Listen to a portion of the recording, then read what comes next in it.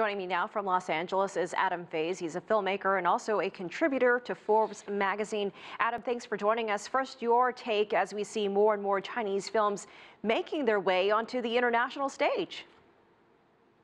Sure. I mean, it's an incredible thing right now where we're seeing more and more films coming to America from China and vice versa. And it's an industry that's definitely becoming extremely globalized. And I'm looking forward to seeing where we go from here. And it's a very exciting time to be in the film industry.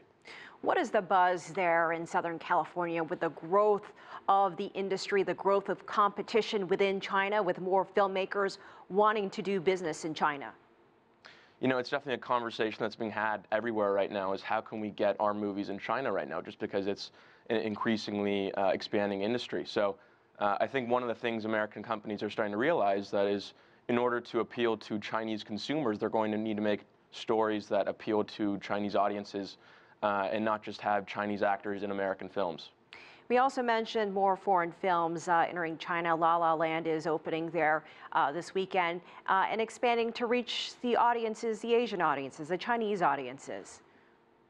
Sure, and I mean, right now there's a 34 film quota every year of foreign films entering China, which I expect probably at some point this year to expand maybe to a dozen more films, simply because a lot of Chinese consumers want more options. And frankly, a competitive market is one that's better for consumers overall. What about these big, huge, blockbuster international partnerships we're seeing? Lionsgate, Tencent. We also saw Dalian Wanda with Legendary Entertainment, a collaboration deal with Sony Pictures. Is there the sense that we'll see more and more of these deals? Absolutely. And the first major film that is a co-partnership between China and the United States was The Great Wall, which opened in China back in December and is opening here in the United States next Friday. And it did fairly well in China, so we'll see when it opens here next Friday how well it does. And depending on how well it does, we'll see more and more of these partnerships being made, just simply because there's a lot of money on both sides and both countries are looking to work with each other in the industry. Any particular Chinese films that you're interested in checking out, Adam? Sure. I mean, one of the things I'm frankly interested in the most is this renaissance of animated films that's happening in China right now.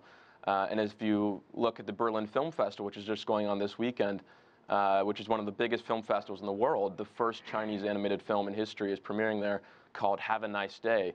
And it's really going to shine a light on the industry that's doing so well over there right now as it is. All right, Adam Faze, thank you so much for your insight. We appreciate your time. Thank you.